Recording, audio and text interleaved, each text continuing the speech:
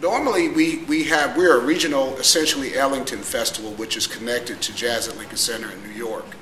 And primarily, we usually get about 12 to 14 bands. And it could be more. We turn groups away. We want to keep it small. That way each group can get a quality workshop and have time with the guest artists. But primarily, most of the bands come from around the Midwest. This year, as far away as Minnesota, Wisconsin, Illinois, and then, of course, our own backdoor Michigan. Rodney Whitaker here, who's the director of the program, he was a member of Lincoln Center Jazz Orchestra. And so that's kind of, beneath that umbrella of Winton. And Lincoln Center is the essentially Ellington thing. And so Professor Whitaker is a huge advocate for the youth and for arts in the youth. And not only arts, but also instilling leadership qualities, and these life skill, these life lesson qualities in the youth. And so the essentially Ellington thing is one way at contributing to our youth and instilling those virtues. So I know that's a vision of Professor Whitaker's, which is one of the most admirable. I think for me is seeing the high school kids perform, and some instances they're middle school kids here, and seeing their reaction to the crowd. Sometimes some of the people haven't had that big of a crowd. This is their first time when we're here in Music Auditorium on the festival day. This place is 350 kids sitting in here listening to jazz, and for most of the kids, this is their first opportunity to have a big crowd to play before, and to see the look on their face. They're excited. They see that crowd out there. They're excited, and then to see the kids enjoy the college kids play. To see the look on the high school kids, and they're looking up to the college kids or the guest artists. It's magical. We had John Faddis here for the festival once, and he conducted the MSU Jazz Orchestra, and just to see how much fun the high school kids had and the community folks, it was just truly amazing. Most of the students are going to have an opportunity to work with people who are going to give them a gem of knowledge that they are going to use for the rest of their jazz careers. And their jazz careers could be as short as the rest of their time in high school, or it could be for the rest of their lives. But the information that they'll get in these few days, or in that one day, or in those few minutes, that'll last them a lifetime.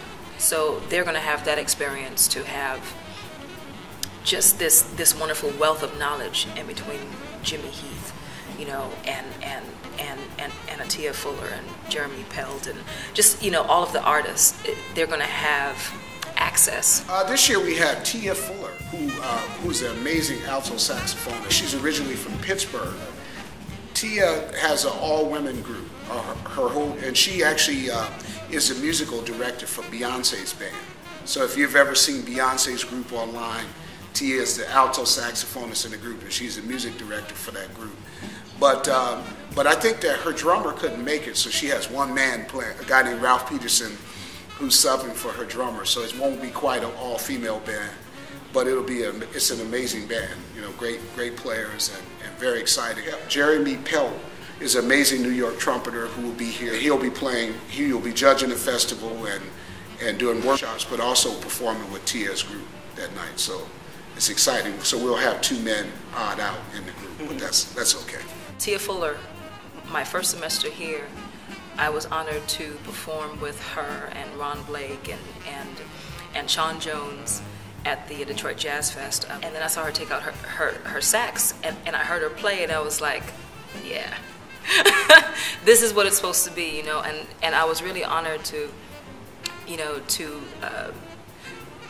be here, like my first semester, and then the first thing I see is like a female saxophone player who's not trying to keep up with the boys. Like, she's right there like, hey, what do you got, We have a legendary saxophonist by the name of Jimmy Heath, who will be conducting and performing with MSU Jazz Orchestra 1.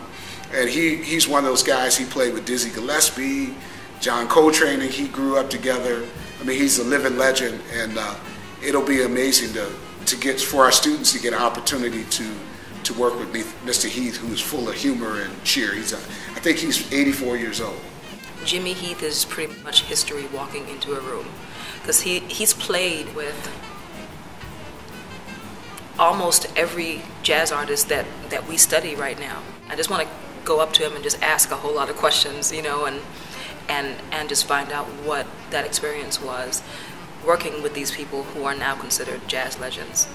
I was lucky enough to have an improv class that Jimmy Heath taught when I was at Juilliard, and I've run into him many times, and he's such a great musician, a great person.